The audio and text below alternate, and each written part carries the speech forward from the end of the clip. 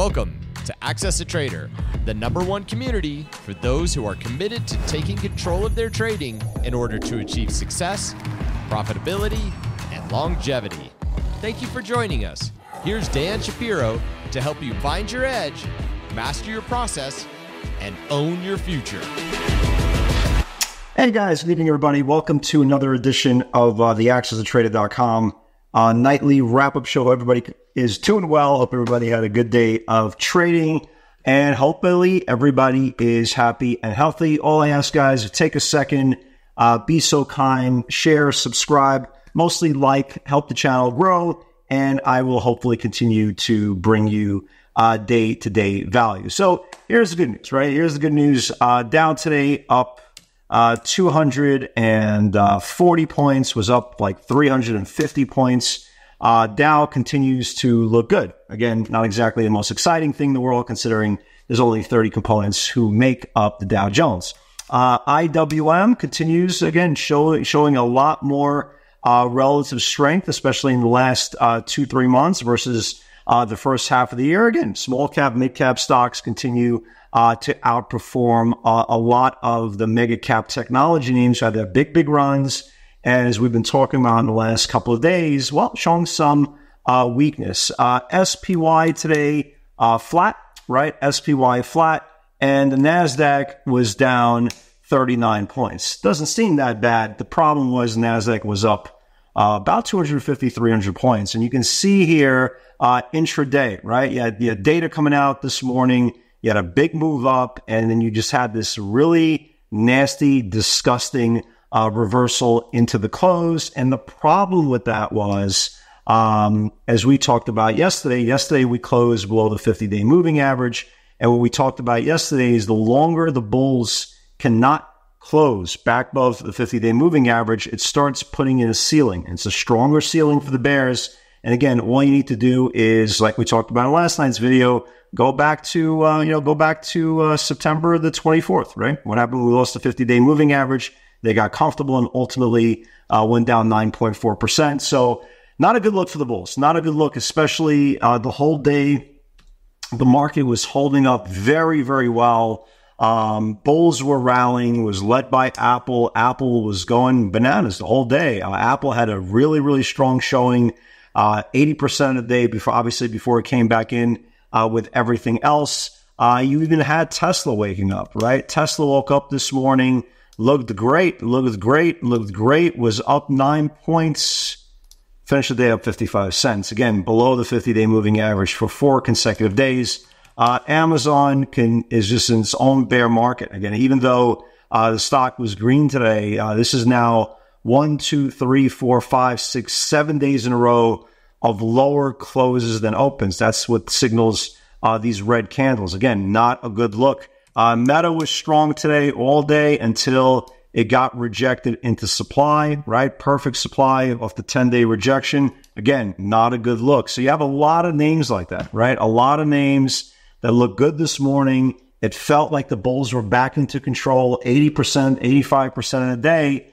And towards the end of the day, again, the afternoons are so random. You got geopolitical headlines. You got the election events. You have monkeypox and this pox and that pox and God knows what else is going on in the world. I really don't watch a lot of TV or listen to a lot of news, but something came out, shook the markets. You had three separate treasury auctions this morning and this afternoon. Something obviously freaked the market out. But the most important part is how impressive the market was this morning, considering NVDA was red. NVDA was red pretty much the whole day today. Not all, pretty much was red the whole day today.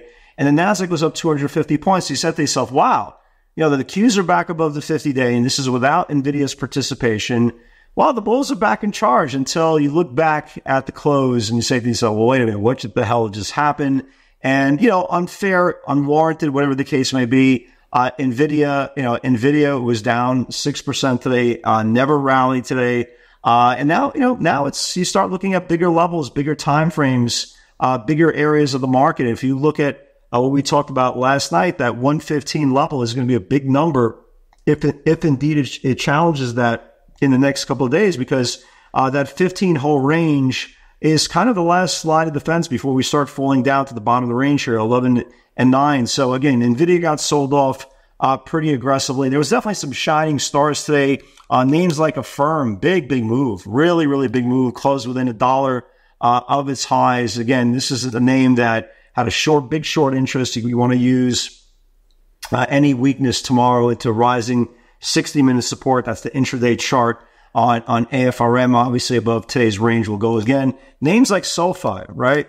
SoFi, I mean, had a big move. Again, it took some profit taking here into the close, but look at the move. I mean, look at SoFi, had a really nice looking chart, looking very strong. But the most important part is, again, this is where, like I said yesterday, I don't want to play Debbie Downer. Again, if it was up to me, every single day would be a bull market. Everybody could just buy stocks with no ramifications, no charts, no anything.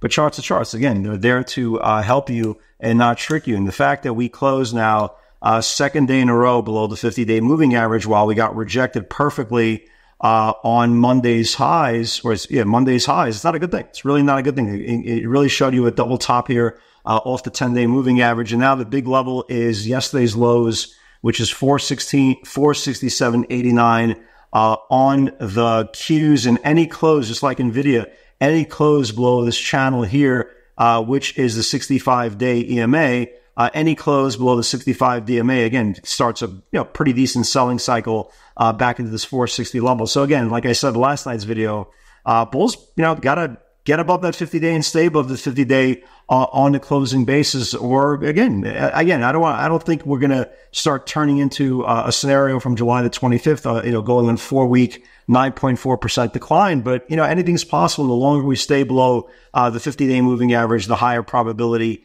there is going to be more damage. And that's the most important part. So obviously the majority of stocks today closed at their lower channels versus their upper channels. Tesla actually looked great intraday. It did. It got back. It's kind of was like the Qs. It got back to the highs from 2 days ago. It got rejected there perfectly. Again, the problem is it put in an inverted hammer that's bearish. We definitely want to watch Tesla in the next couple of days in case the market can't rally below the 200-day. If you thought the 50-day was important, this thing loses the 200-day moving average. That's going to be a problem. So it's definitely one I am watching for the next couple of days. You look like we talked about NVIDIA. You look for maybe another range below today's channel. Maybe it gives you another push there tomorrow for a second day move. Let me give you guys a couple of some other ideas that I like. Let me give you some ideas to the upside that actually look pretty good in case the market rallies tomorrow. PLTR, again, kind of a mirror image, double top here off the 10-day moving average. But just in case PLTR wakes up, we did see some short-term $40 calls being rung off here on PLTR. It desperately needs to get back above the 10-day moving average for that to happen. I like this ALAB. We have a nice pivot today on this ALAB off this 46.25, stopped at the 50-day moving average. Right, guys? That's the key. It needs to reclaim the 50-day moving average before. It was a recent IPO within the last calendar year. It had some big runs. Congratulations to all you guys who caught that move today. If it gets them back above the 50-day moving average, this thing can wake up as well. Look at a name like Tulo, right? Tulo also. Look how long this distribution channel is. This is a long channel going back to May. This thing could just get above this whole May channel.